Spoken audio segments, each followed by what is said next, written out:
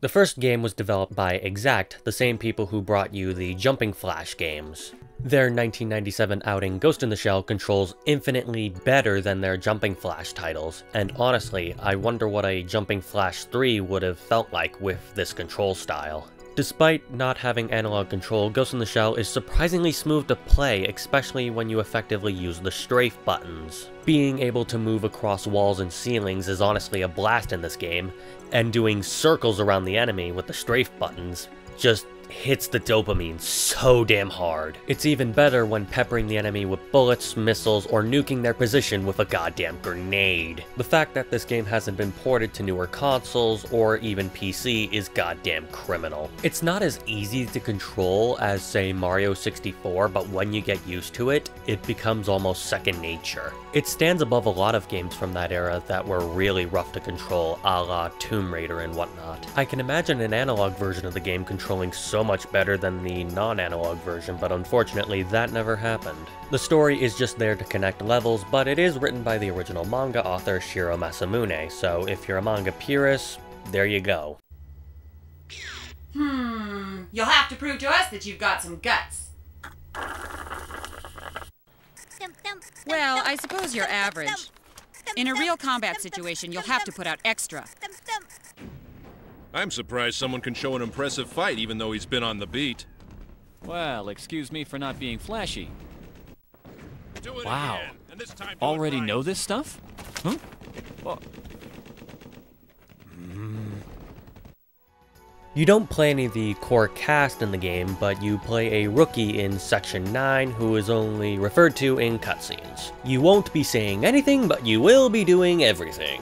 The game's visuals have aged surprisingly well thanks to not focusing on hyper-realistic human beings. We all love Metal Gear Solid and Tomb Raider, but boy have those models aged like milk. Some missions would take me 2 to 3 times to complete, especially those with a timer attached.